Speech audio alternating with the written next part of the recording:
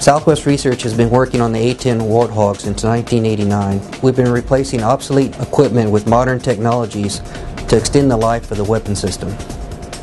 The A-10 was developed and fielded in the late 70s and is currently scheduled to be in the fleet out to 2028. We have performed several microprocessor upgrades to several boxes on the weapon system.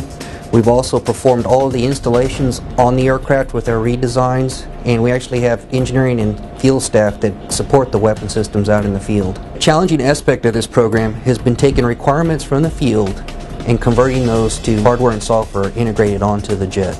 We're currently working on programs for the F-16 as well, and we have opportunities to extend our capabilities onto the F-15 and other fighter jets.